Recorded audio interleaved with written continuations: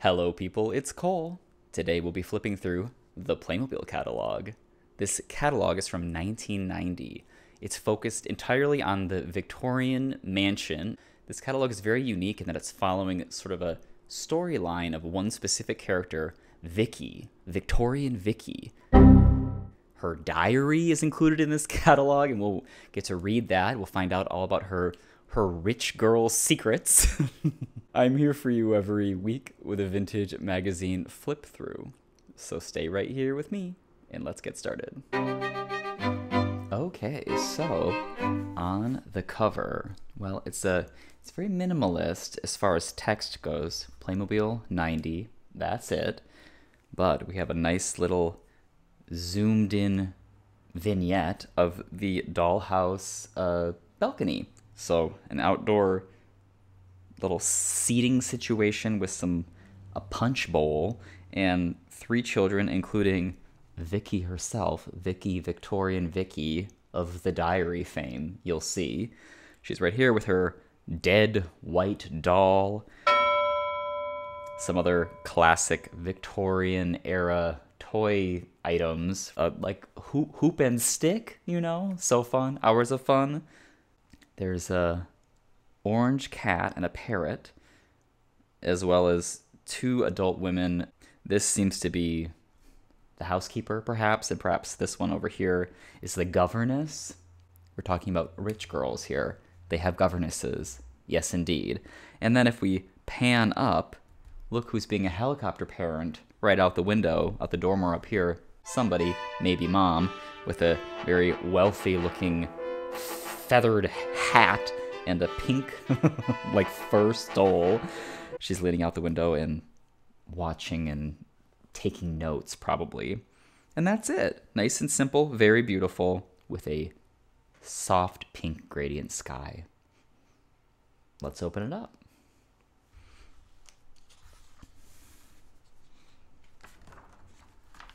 Okay. Oh my god. All right. So, firstly, I suppose, let's read this text up here. This is a short catalog, and it is really like a narrative, so I think it's important that I do read everything that's written, but you're going to be fascinated by this story, so don't you worry. You just sit back and listen up. Vicki's adventure. Vicki, a little girl from a good home, rich, lived during the turn of the century. This is when there were still grand townhouses, horse-drawn vehicles, horsemen, full-dressed guards, hand carts, and a lot of bicycles filled the streets. There were also a few real automobiles. However, they made terrible noise and smelled and smoked badly. Vicki's family belonged to high society, because after all, her father was the Chancellor of Commerce. Naturally, you can understand that Vicki should be raised by a governess. We saw her on the cover. Charlotte, that was the governess's name, was also supposed to teach her to speak French. So now we have an idea of what's going on here. Here's the dollhouse exterior. Busy street this house is on. We have horse-drawn carriages as well as a truck, so we're sort of in a turn of the century transitional time, of course, between, it's the Industrial Revolution. Get with it. There's some kind of, I don't know what this is, like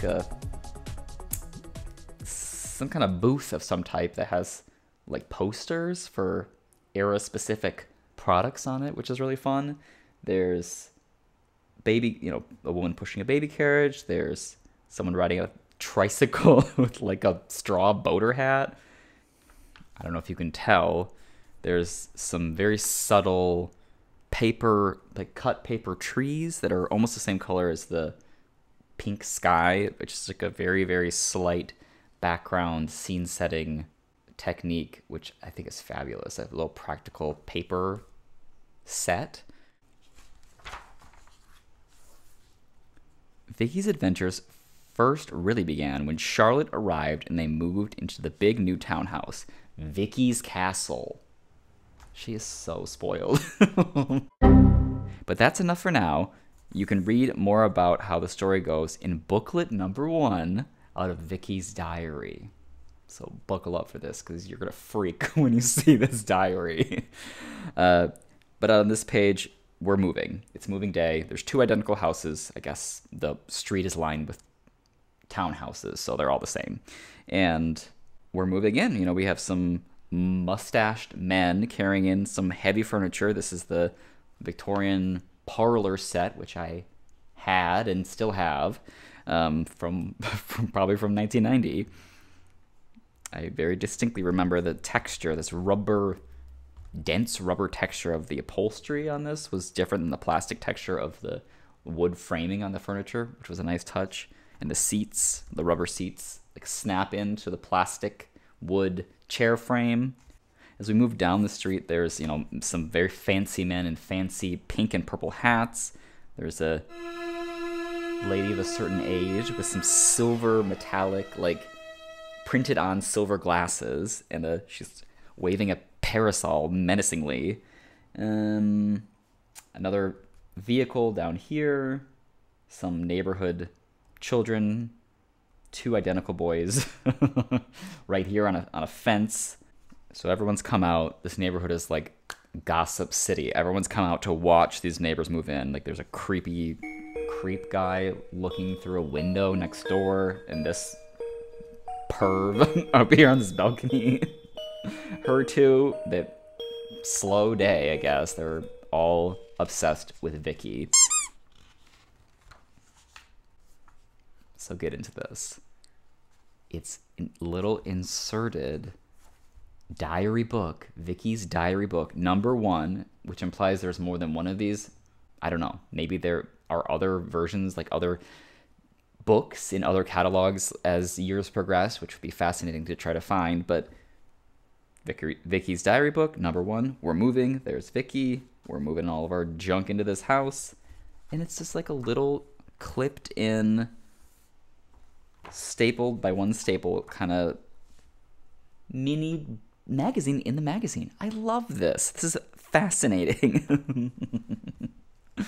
Also, in the background of this, you know, we have a very extreme close-up of a children's bedroom here. You can see it like that. Bunk beds, lots of kids. There's Vicki with her dead white doll.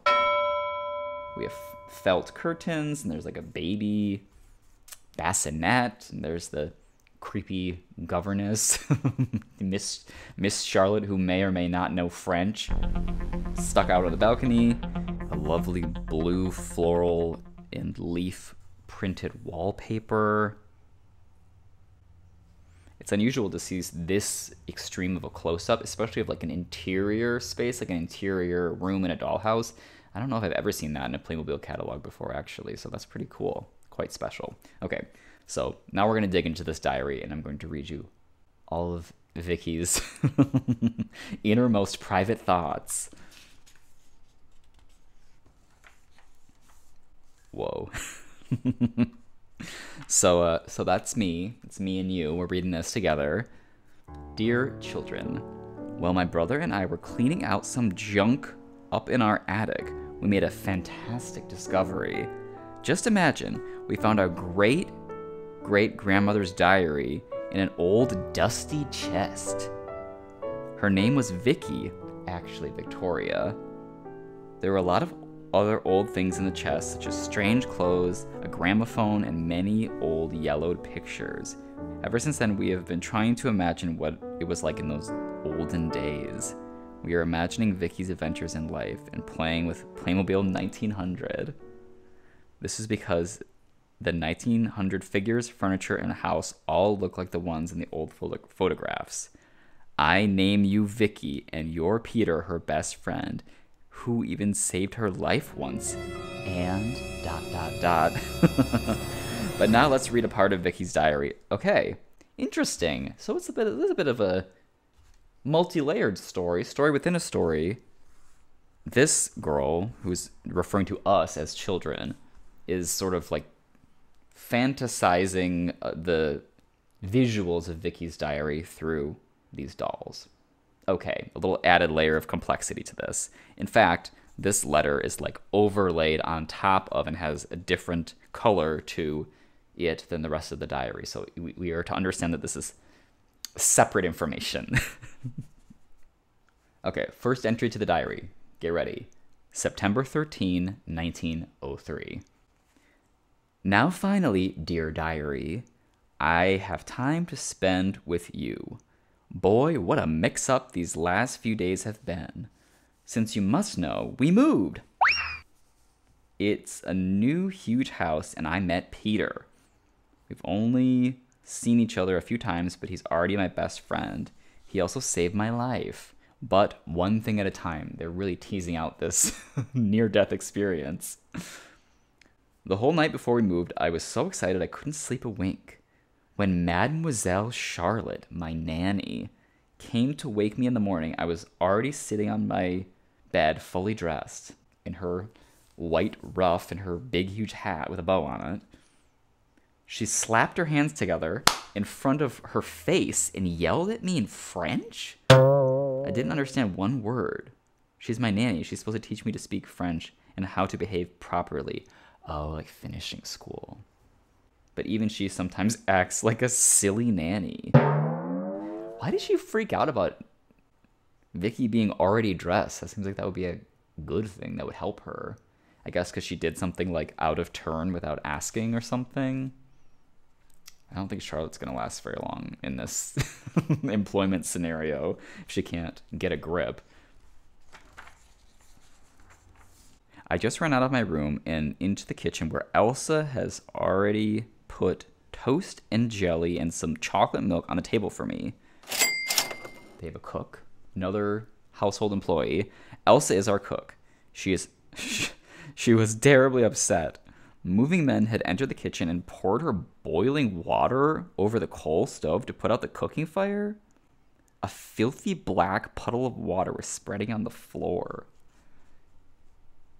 This is a mixed up moving day. Vicki wasn't kidding. Excuse me, madam, one of the moving men said. We have instructions to disconnect the coal stove and load it into our moving van. Elsa gasped for air. The tea water, she yelled. What am I going to serve Madame and Mr. Smith for breakfast? Things went wrong the entire day. There were mix-ups everywhere. Madame and Mr. Smith, they are my parents. I used to call them Mom and Dad, but since Father was promoted to Counselor of Commerce, I must say ma'am and sir? Wow, this is like kind of interesting. You know what this is kind of like? This is kind of like an American Girl book. We're learning about like customs of the era, like Samantha Parkington. For example, sir, may I ask you, ma'am, would you please be so kind to read me another bedtime story, and so on. It's terribly formal. Mother says it's due to your father's new position. The only person I can talk normal to is Elsa the cook.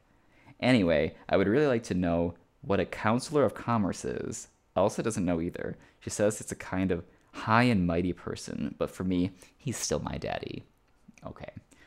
That's Elsa. She has red hair and like very intense red freckles, and she's waving around like a meat mallet at these mustachioed moving men. Beautiful little blue and white kitchen scene. It's so cute. Sweet little orange cat. Cute cupboard. You can see inside that the door is really open. We have some mugs stored in there. Lovely. And a blue and brown little like kitchen dinette set for breakfast. Casual eating in the kitchen with Elsa. What was she eating? What is Vicki eating? Toast and jelly and chocolate milk. That's a lot of sugar. All right. We continue. Today, in front of our house, there was a lot of excitement. Right in the middle of our beautiful living room furniture, which was ready to be moved, there was a big green puffing and smoking motor on wheels, around which was a crowd forming. An old lady was swinging her walking stick excitedly in the air and yelling, "What is that thing?" Remember her from the cupboard? It's not a walking stick, it's a parasol, but, you know, Vicky's kind of dumb, so it's fine. My father, who was outside was wearing a tailcoat and top hat, tried to calm her down. I guess that's the father in this purple and pink, like, Easter bunny suit. So this is her father speaking now. But lady, I assure you this highly modern vehicle is totally safe. What frightens you, madame, is the motor. Just imagine it has the power of 10 horses. 10? 10 horses? You killer! You murderer! Her voice cracked because of the excitement. She obviously thought the horses were locked inside the motor? Why are these people so stupid? You can't fit 10 horses inside of a car motor. Think about it, madame. The crowd of people laughed. Oh, everyone knows she's dumb. The old lady had never seen an automobile before. She finally started to calm down when the driver shut his motor off and the smoke dissolved. Now even the children dared to come out from behind the advertising billboard. Excellent technology, my father said. This is the way of the future. Ooh. It's the Industrial Revolution. Times are changing. Okay. Get with it or be left behind. So there's the truck. You can see it has like a hand crank. I guess that trucks used to have that. There's a shipping crate and like a dolly to get that in there. And this guy's dressed in all brown. He works for Transport Union. It seems like these round things, what I couldn't identify on the cover, is like basically like a billboard. I don't know why it's circular. Of course, my family and I already knew about the automobiles from our visit to the city. There were several of them there. I do not know why my father prefers to travel in a carriage, but to be honest with you, I do too. I'd rather have real horses than a 10 horsepower motor. But my love for horses almost cost me my life. This is how it happened. Finally, we're going to find out about Vicky's near-death experience. We were on our way to our new home in the carriage because my father didn't want anyone to steal the honor of presenting our home to his family. At least that's how he explained it. What a dick. This family sounds horrible and very annoying. Boy, was I excited. More excitement. I had never seen it before. During the whole trip, I was hopping all over the cushion of my carriage seat. Suddenly, the carriage stopped in front of a huge house. That one? I asked. My father nodded. I was speechless. At first, I thought it was a castle. Okay. At least it looked that big to me. It even has 2 balconies. How elegant and fascinating, my mother said. I can't take my eyes off it. I was so excited that I leaped from the carriage into the street and hugged one of our dapple gray horses. So there's the dapple gray horse duo down there. They're cut in half by this page divide, but there's Vicki. She's hopping out of the carriage, and there's mother and father, and Vicki's about to get almost killed. Oh, Lord. Okay, here we go. Then I noticed a boy. He was wearing a white sailor suit. You mean a blue sailor suit? Vicky needs to learn her colors. He was wearing a white sailor suit and was standing by a lantern. Do you live here? He asked me bashfully. Yes, I answered, and I still can't believe it. It is the prettiest house around and the biggest. Okay, my parents call it the new townhouse. And what is your name? I asked him. Peter, he said proudly. I live over there, pointing to a house across the street. Then that's when it happened. Suddenly, a truck came racing around the corner and was headed directly towards the horses and carriage. We were all scared to death, especially our 2 dapple gray horses. There's that term again, dapple gray. They rose on their hind legs and kicked their front legs. The horses were blind with fright, and they wanted to bolt. Right over my head, the horse hooves were kicking in the air. I was scared stiff. Suddenly, someone grabbed me from behind and pulled me to safety. It was Peter. He saved my life, and he almost got hurt himself in doing so. What a hero. my poor child, my mother cried. Are you hurt?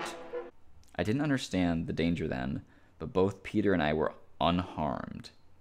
Boy, Peter, I said. That was close. You bet, he said. To be continued. So Peter saved her life. Sort of. Here's the horses rearing up. I guess you can actually prop them up on their stiff tails. Aren't these horses funny looking? They're so skinty. Skinny little narrow horses that are like all head and all tail. All right. The horse master has got this long curved whip, which is wild.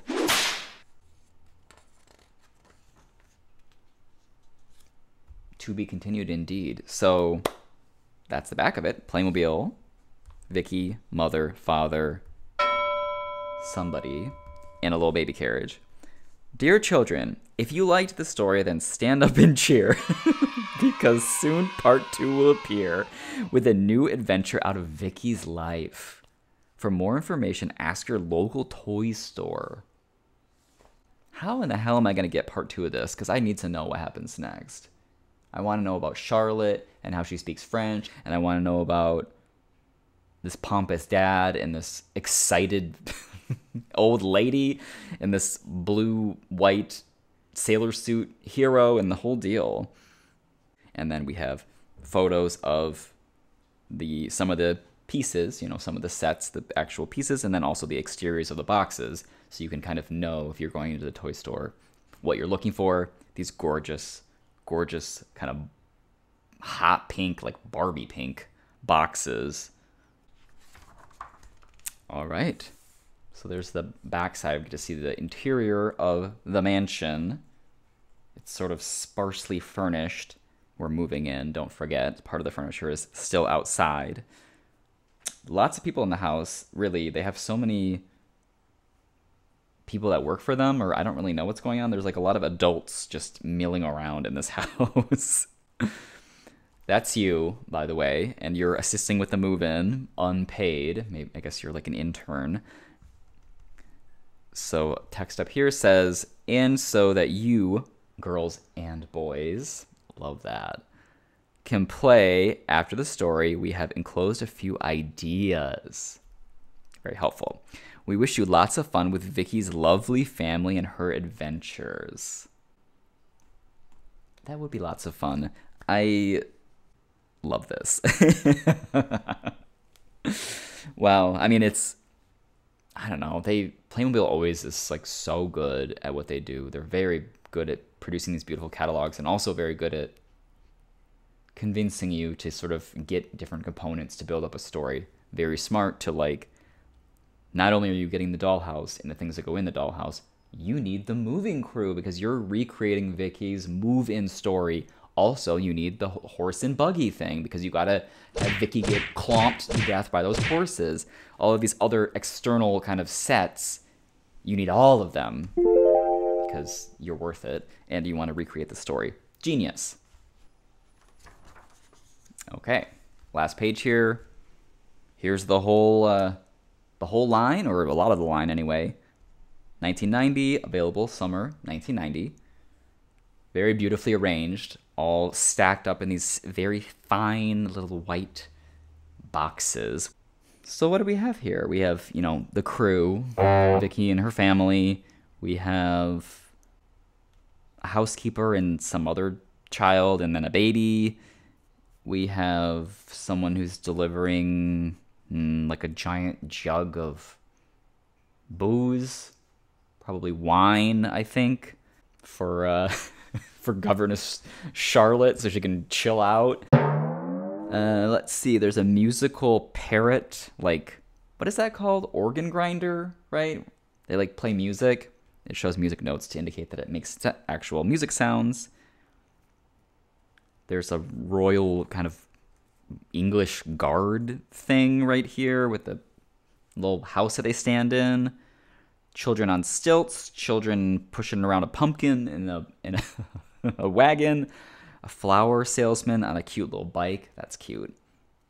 Photographer, the basics of the interior rooms, kitchen, living room, and bedroom. And then on this side, you know, we just keep going. There's that cylindrical advertising column thing, sort of a city street crew milling about. This piano, which plays music. I had that piano for sure because it definitely played music. It plays, what does it play? What is the one that goes like da da da da da da da da da da da da? It plays that. Lovely. That also has the wonderful addition of this weird bust, which is like just a Playmobil person head, but it's all white, and a bust torso with like a white wig. Isn't that great? There's the elderly, excited woman with her parasol. There's like a man drinking something out of a bottle on a park bench, and he has like a little sack and a stick. So it's implying that he is, you know, perhaps homeless. He's being bothered by this police officer with a giant sword. So that's fun. And you can buy the gate to go around the house if you have enough space. I mean, I can't even imagine. I know this house is like humongous, so to have the whole gate that goes around it is like quite an investment in space. There's a light up street lamp. Spectacular. Okay, on the back, is this a wraparound image from the front? No, it's not. It's its own little thing. Okay, we get a better look at that paper tree item, which is pretty cool. You can actually see that it's definitely paper, and it's folded, sort of like cut and folded to stand up on its own. So it's not just flat. It has like a bit of a dimension to it. I just think that's so cool. And yeah, some people we've seen it before now at this point. The flower salesman, the police officer with a giant sword, the stick and hoop boy. There's a little guitar player. Very vibrant city this is. And at the bottom, so great, Playmobil, the good old days. Remember the good old days? 1903, the good old days. There's a illustration, not a photo, of Mom and Dad. No, wait. Ma'am and Sir, excuse me. And Vicki holding some flowers, and isn't that lovely? And isn't this cute? There's a little text down here that says, if you have any ideas or suggestions for new items, then please write us.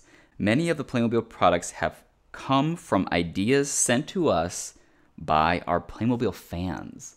I had no idea that was like a thing that they did. I wonder who suggested this. Probably Vicki herself. You know, she's so into her story. Oh, do you want to come over here? I got a cat. Do you want to come over here, hon? Okay, he came. I knew he'd come eventually. There he is. Can you see? Hello. Oh, he's so sweet. He's a little orange cat. Oh, we love him. Okay, so maybe you'll see him better in the future. Oh, thank you for coming on camera for a minute. All right. Sorry, let me refocus. Okay, so there you have it. The Playmobil catalog from 1990. If you liked this video, give it a like. It really helps me out if you do. If you want to, I don't know, if you want me to try to track down more Vicki diary stuff, I can give it a shot. It was definitely fun to look at specifically this era and this like dollhouse Victorian Mansion focus, since this is like the thing that I grew up on most closely and most like lovingly. So that was nice to revisit. Oh, jeez. Okay. I will see you all next week. Oh boy. I will see you all next week with another new video. So until then, take care.